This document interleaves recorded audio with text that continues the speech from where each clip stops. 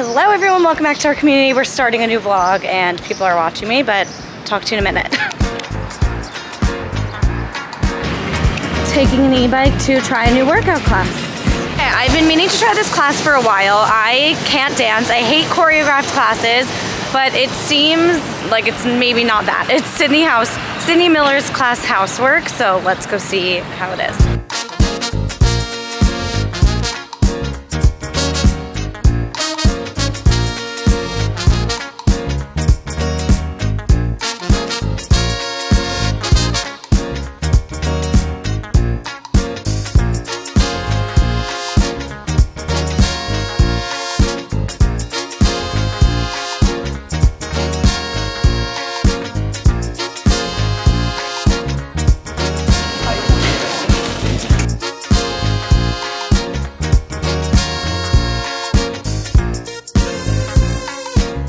Quickly just picked up a wrap from the deli and chowed it down. I'm gonna go get my nails done. It is only like 1:30. I still have so much I wanna do planning wise. I wanna do financial planning, content planning. That is gonna be the entire second half of my day. I'm gonna film it, but I cannot look at these nails any longer, like truly. Something has to be done. So I'm gonna go read my new finance book that I actually wanna share it with you. I'm gonna go bring my Kindle.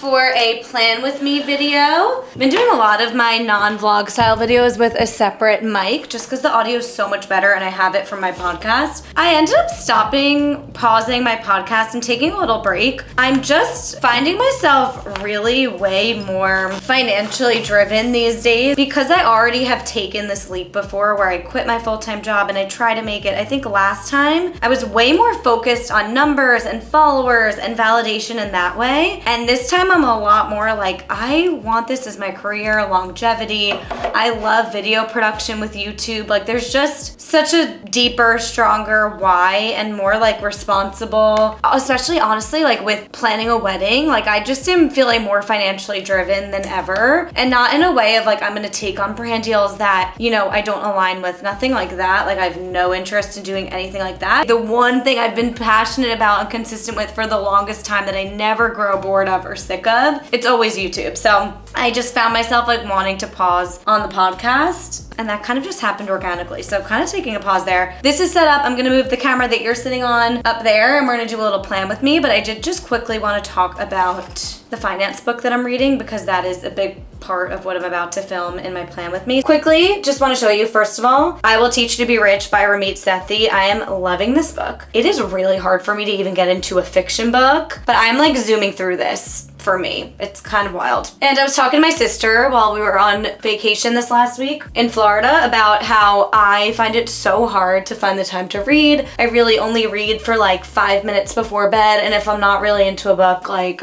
it's just not happening. And she was like, I always read at the nail salon. And I'm like, that is so smart. I always listen to a podcast. So I decided midday to go read my finance book at the nail salon, and I got through so much more than I've ever gotten through. So I'm always gonna read from now on at the nail salon. Loved it. She was like, put the font really small so you don't have to keep clicking it. Genius tip. But anyway, I don't know if it's just because I'm getting older or because this is my second time quitting my job, or I mean, I'm also getting married and I'm really wanting like a house, and also like honestly with the wedding stuff, I am fortunate enough that my parents are mainly throwing the wedding, which is so generous and I'm so grateful and so lucky. But I also want to be able to kind of like throw things in. Like if video is really important to me and there's really, you know, with my budget that I have right now, I'm not exactly able to add in video to my photography budget. I just want to be able to add things in without thinking about it. I think that's what we all want, right? We want financial freedom. We don't have to rely on a man or parents or anyone. I think I'm just feeling like, okay, cut the shit. Like we're turning 28, I'm getting married, I want to leave the city, I want to have a house. That should not be all on Ethan. We are building a partnership together, and it's easy for women to kind of like turn a blind eye, but once you start having real desires in life, I don't know, a time comes where you're just like, why don't I know anything about finances? So I'm loving this Ramit book because it's really simple. It's about like tangible things that we can do to set up like auto payment, building a higher credit so that we don't have to, you know, so we could take out loans loans for a home one day without having to owe more money. Just like, I'm learning a lot in a really simple and like easy to read way. Like he's talking like he would podcast, I feel like, but it's also really tangible tips of like what you can do right now. And it's set up kind of in this like 6-week program. And so at the end of every chapter, it's like a new week. So I just finished the first chapter and it's like, okay, so with the next week, given everything you just learned, like here, let's sum it up. These are all the things you're gonna do. So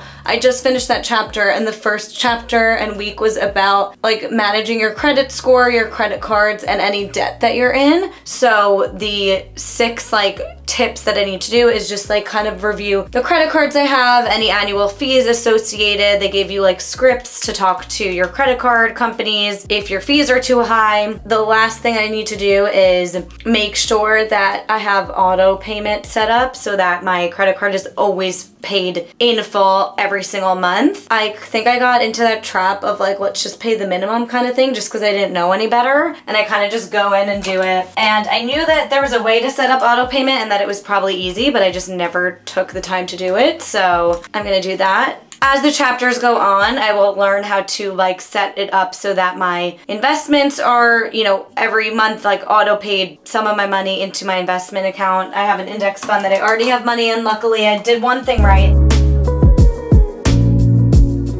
I don't think it'll be in this book, but I'm gonna look up right now how much percentage of my income I should be putting away into savings for taxes as a freelancer. A lot of entrepreneurs and freelancers get stuck during tax season because they didn't put any money away to pay taxes, and could be like $7,000 to $10,000. I don't want to be in that trap, so I need to figure out what was my income freelance-wise this month, what were my business expenses. I need to open up a business credit card, figure out which one to open up. I'm gonna do a lot of finances in this month's plan with me, and then just plan content for the month. All right, so that's the plan. I'm gonna just fix my hair, put on some mascara, and then film the plan with me.